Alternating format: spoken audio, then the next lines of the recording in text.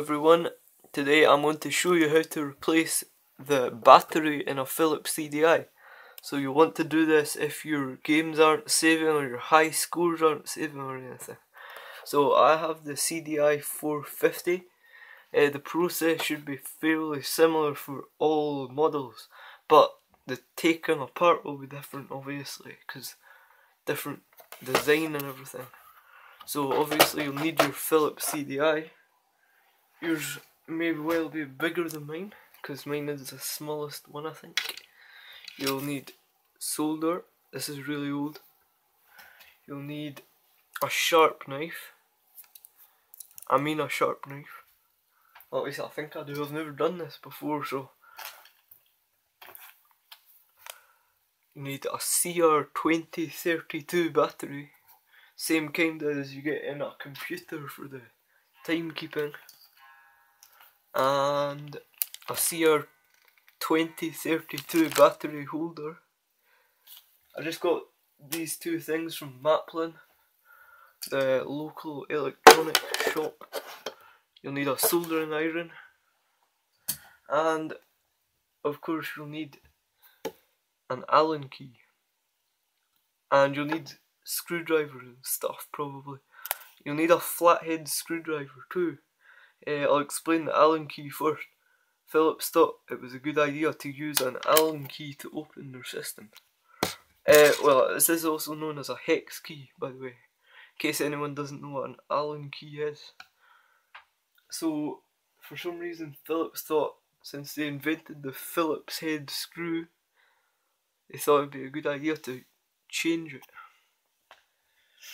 Although, I guess it's more secure, but more annoying. That Allen key isn't quite the right size, but it works.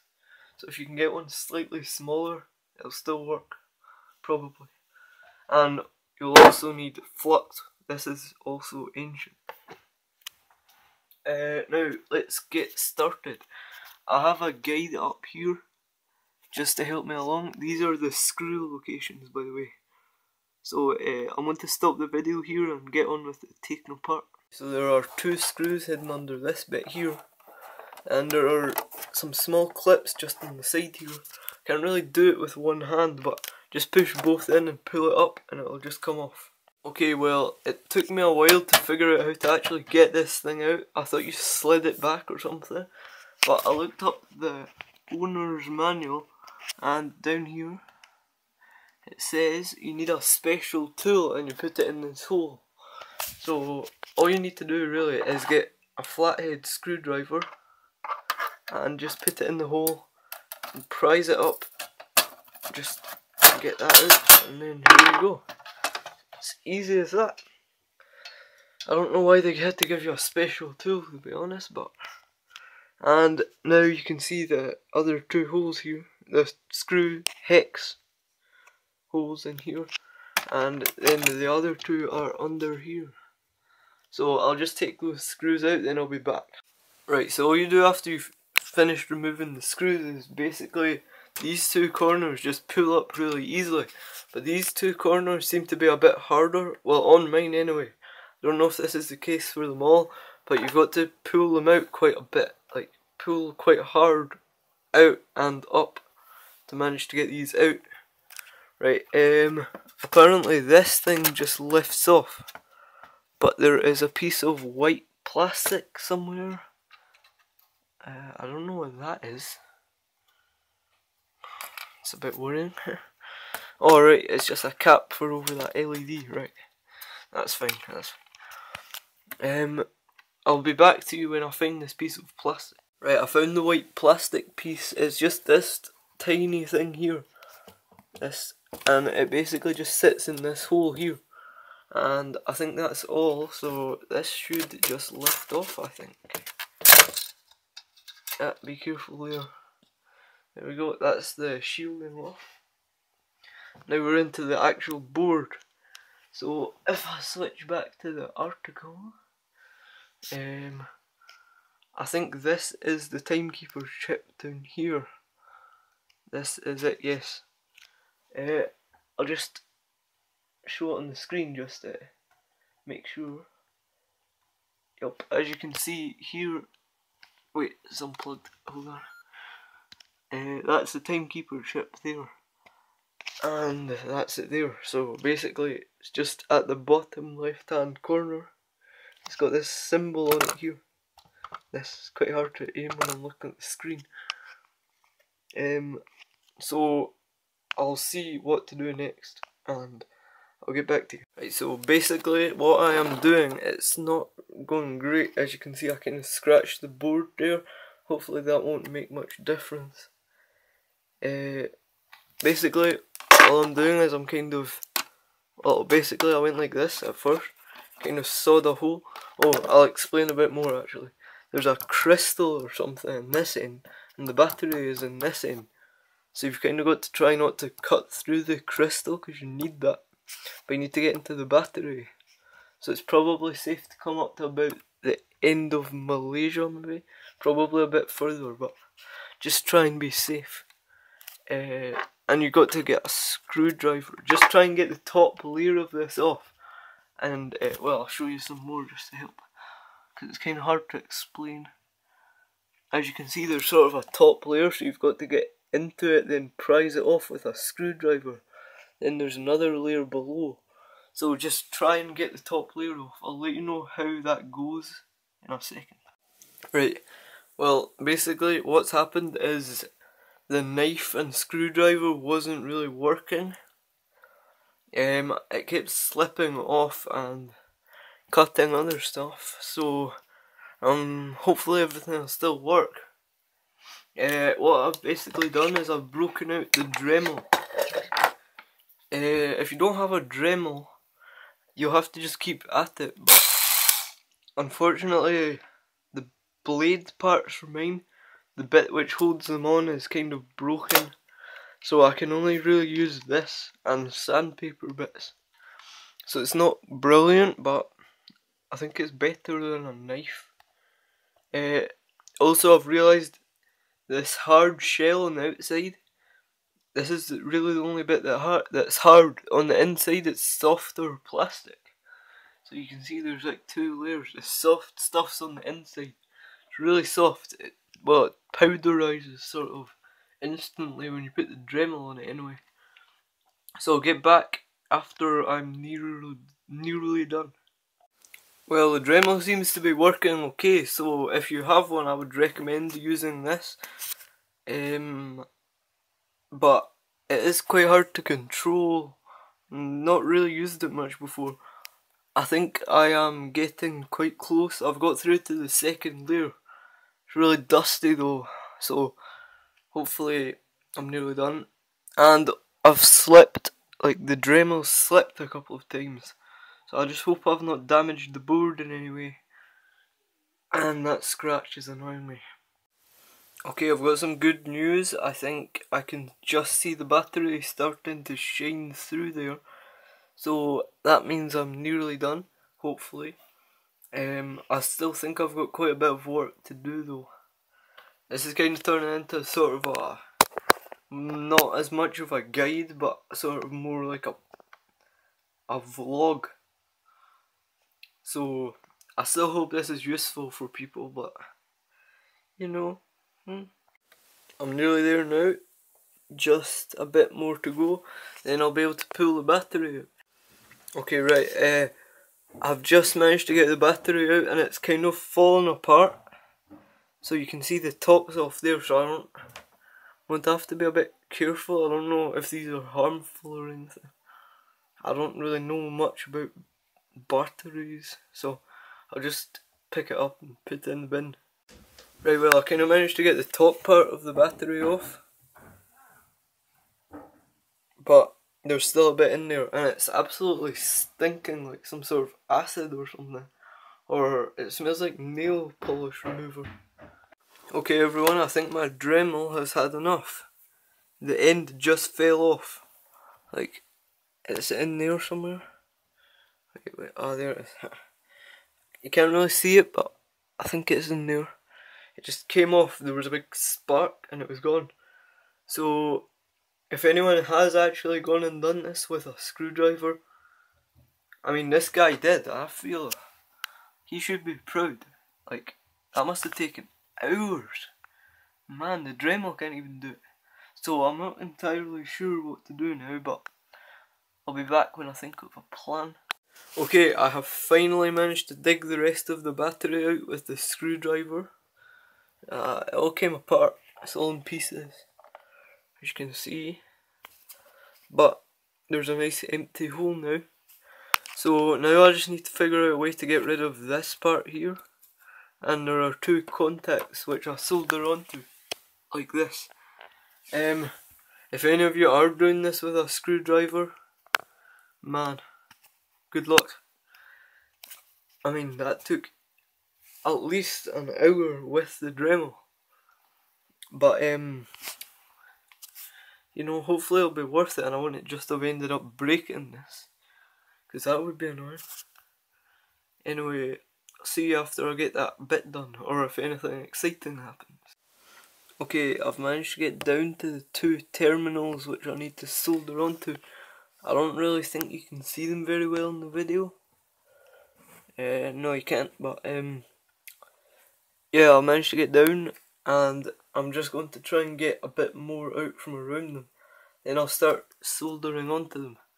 The problem is I'm not actually sure which one's supposed to be positive, but I am pretty sure it's this one because I have worked out that I've just read through this and I've worked out that if that one's supposed to be positive, and it looks like it goes to the top one. So hopefully I'm right. Okay, well I'm going to try and solder the wires on now. I managed to get down. I found another bit for my DREMEL, by the way. Smaller, but it still works just the same, really. I have the terminals showing. You can't really see them still. What? Hold on. Well, I've got them showing. You can see them now, right? I've got them showing. I've got them showing enough to possibly solder onto them, but I'm not entirely sure if I can do it yet. So I'm going to try, but if I can't, I'll have to DREMEL a bit more. And by the way, I would definitely recommend a DREMEL for this. Maybe a bit late, but better late than never, as they say. Right, so that's me soldered on the wires onto the battery holder. Not the best soldering in the world, actually. Probably more like the worst, but it's quite a strong solder, I think, so hopefully it'll last. Not a great solderer, but you know, it does the job. Okay, so I've just soldered in the battery holder. I really hope I've got the positive and negative thing right. I found another article which told me that it's the same thing as I thought, so hopefully that's a good sign. So I'm not entirely sure if that one there, that one, well, everything looks weird on the screen, that one is touching the contact, because the contact was like, it kept going deeper and deeper in the plastic. I just could not get it out properly, so then I had to just drop a big blob of solder on and hope for the best. So hopefully it'll stick on. I'm not sure if I should hot glue this just now or see if it works first, but I think I'll just hot glue it just now and get it over with. So I'll see you after I do that. Right, that's that all hot glued in to keep it secure.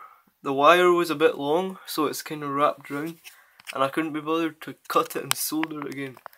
So, you know, but I don't think it should get in the way. The screw hole is clear and everything. So I'll just put the battery in now, if I can find it.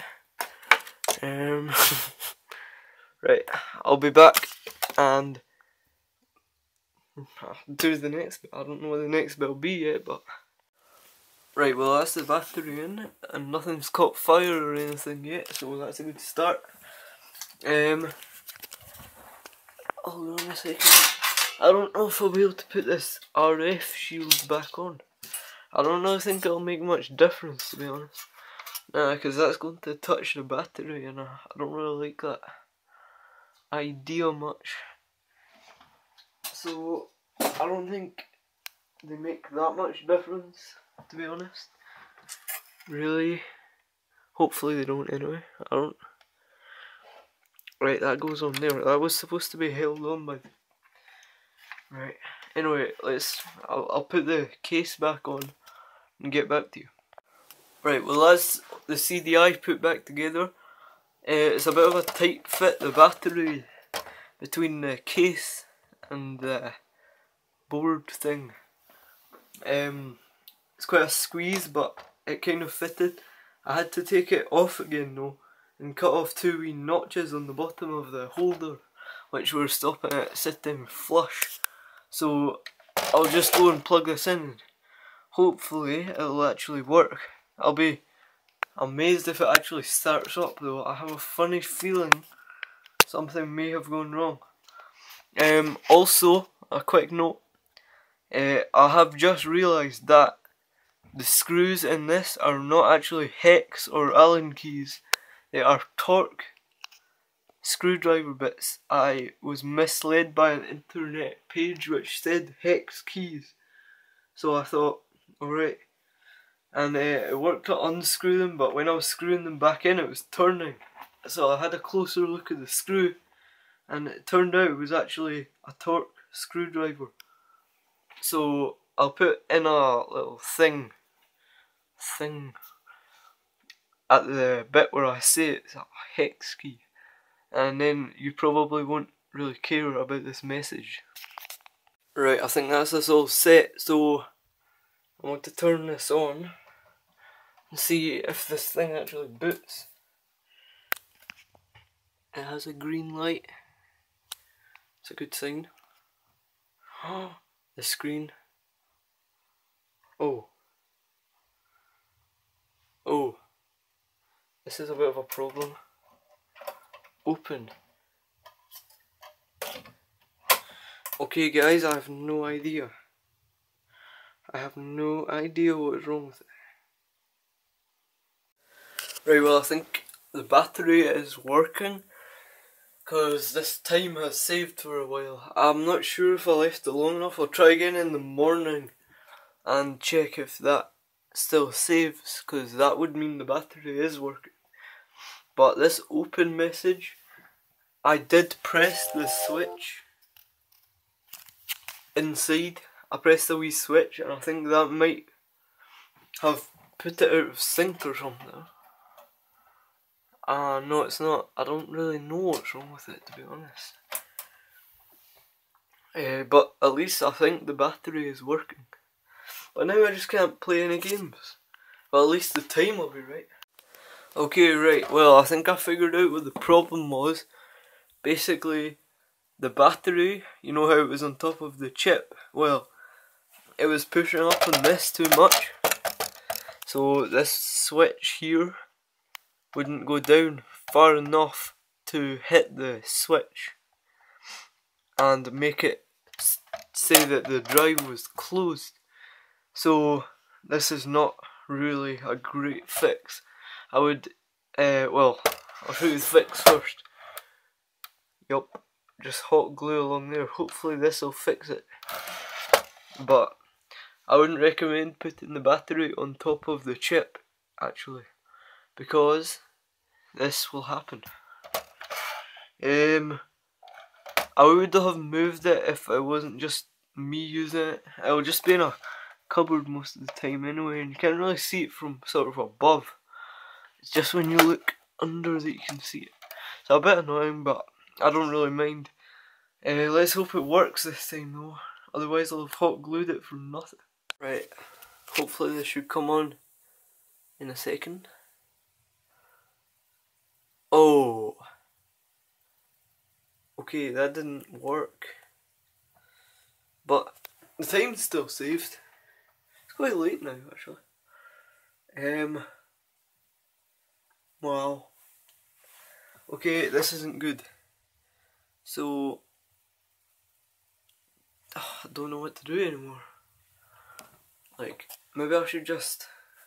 I've got an idea. Right.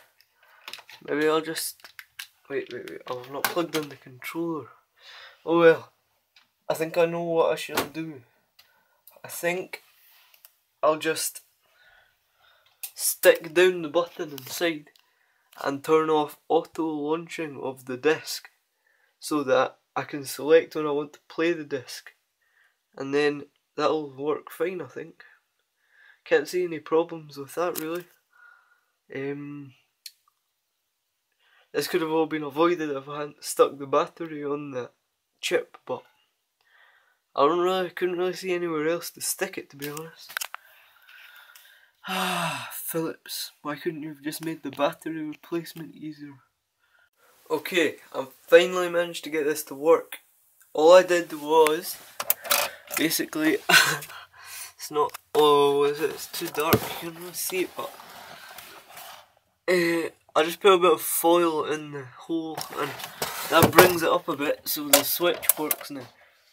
Not exactly the best fix in the world, but at least it works. It's good enough for me, and I think I'll be keeping it for a good long time anyway, so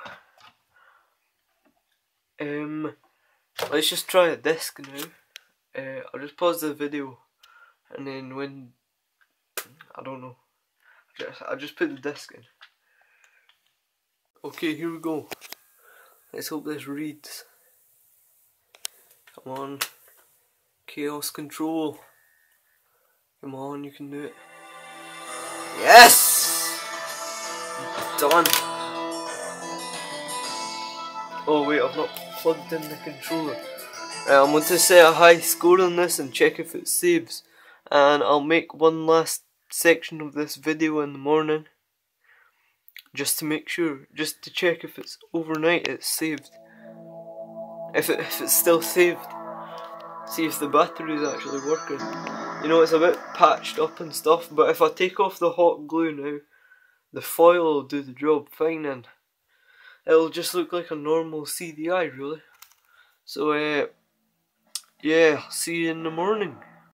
Right, well it seems to have saved so far, but I'll check again in the morning because, you know, some stuff can stay for a while. I'll just check again in the morning and make sure. Right, well, it's the next day everyone, and it seems like it's still saved, so I'd say that worked. I hope this guide has been helpful for some of you. I know it probably wasn't the best. This is kind of my first guide where I've got to solder and stuff. I've never really done it before because I knew that it would make it not work. And it kind of did, but you know, it's good enough. It's good enough. So hopefully some of you figured out how to solder in the battery, and maybe some of you decided not to do it. So I hope I didn't put any of you off doing it, but it is quite hard to do. Or maybe I'm just not very good at it. But anyway, I hope you enjoyed this video, and I hope it doesn't go on too long, and it'll be in 2 parts if it does. So yeah, that's it really.